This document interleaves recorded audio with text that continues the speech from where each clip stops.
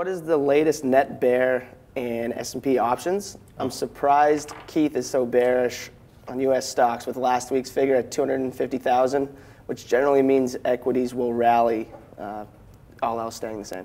Well, I mean, it could. I mean, I'm locked into what I think is, a very good long-term call, which is to short stocks from July of, again, S&P 500. We waited till we went bearish on the S&P 500 until July of 2015. So, a trade is not going to change my view. I covered a lot of shorts down there on the lows last week. I'm happy to put them back on, but I wouldn't confuse my call. I'm not going to change my trend-based call till we get at least through the toughest comparisons of the quarter, which are the second quarter, both on profits and on the U.S. GDP cycle. So again, I'm not going to change that. I mean, I'm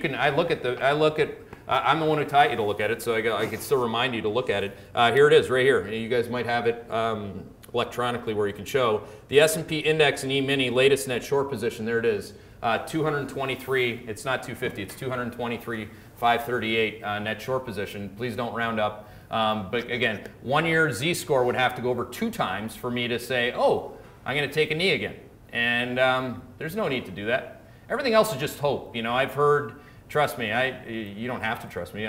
I suggest that you do trust me because I am telling you the truth on this. And everything else that comes out of my mouth when it comes to our model, how we interact with clients, the feedback loops, trust me. I have had everybody on Wall Street that matters tell me what the next bullish catalyst is going to be for about 7 months. The most raging bears at this point are telling me what's the bull catalyst. What I've come to conclude, trust me, is that nobody is more bearish than I am. I understand that, but I also understand that I have not been and am not consensus. So again, that's where I'm at on this. My question to you is, are you bearish enough?